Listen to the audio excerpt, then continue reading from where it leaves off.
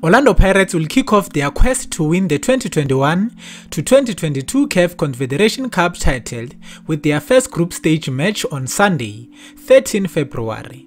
The Buccaneers will be happy enough with their Group B draw, where they will face Royal Leopards from Eswatini, JS Saoura from Algeria and Libya's Al Ittihad.